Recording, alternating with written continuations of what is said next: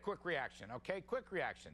Syndicated radio host Nancy Skinner, columnist Ann Coulter, author of Guilty: Liberal Victims and Their Assault on America.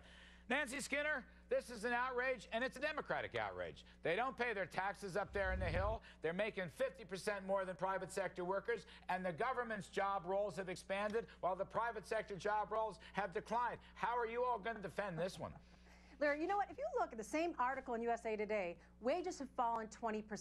It is not so much that those annual 3% COLA raises are exploding the federal payroll. It's that the rest of us out there are losing benefits, are losing wages. You have the haves, the really rich AIG, financial Wall Street wizards, and the rest of us are losing. Now, you're bemoaning the benefits.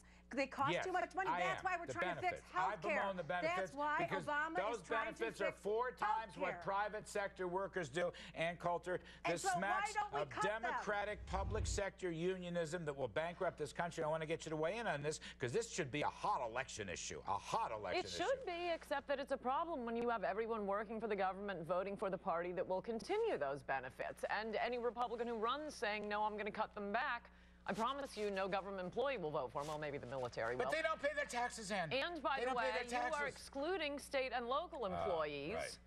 And there are a lot, or government employees, there are a lot of them. We get more accurate statistics, interestingly enough, from the Bureau of Labor Statistics on state and local government employees than on federal employees. They're discouraged from telling us too much. 8.5 million private sector workers lost their job. 93,000 government sector workers got new jobs. And they have a 50% differential. And state and local government workers. And Nancy Skinner, on top of all your corruption, the culture of corruption, Nancy Skinner, not you personally, but your party, your friends, your colleagues, and your pals, they don't pay their taxes. Yes, so that is an outrage. All right, Larry, so what we need is we need a more stable workforce. We need everyone needs good benefits. We got to reduce health care costs. You're against health care reform, but yet you bemoan the cost of these health care plans.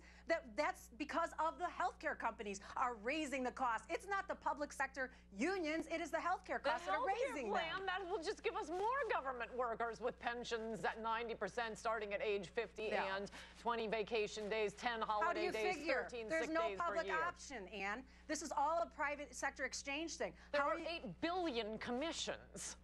Oh, the commissions. No public the commissions option. That keep people off of pre-existing conditions. Those nasty commissions that keep people alive. Wait, are you claiming you don't want to pay that for them? Either of the health care bills and either of the House or the Senate will not add government workers? Is that what you're claiming? Because that is the craziest thing anyone has ever said to me. On net, what they will do is reduce premiums and our long-term budget deficit. It might take some people. I don't want to get in the weeds on health care. I'm sick of the weeds on health care. Health care is going down and public hates it. But look, I got a better idea. I'll bet you, Larry. On this issue of government workers, salaries, benefits, and tax fraud, I have a better idea.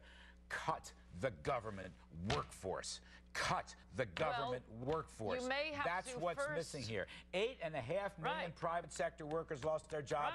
We should have had a comparable amount of government workers losing their jobs. If we're going to belt tighten in the private sector, we should have belt tightened in the government sector, and we never did it. And goofball Republicans never called for it because they don't have any chutzpah, whatever the hell it's called. Well, A, that's why we want you to run, Larry. B, if they say that, they won't be voted into office because all of those government workers are going out and voting. All those Tea Party taxpayers will vote for this platform. I want a 10% riff of the government unions and the government workforce, not including the departments. I want them not voting if they get their salaries from the taxpayers. We're going to come back. Nancy Skinner's going to tell us about the Democratic culture of corruption with Ann Coulter. This is the most fun I've had in weeks and months.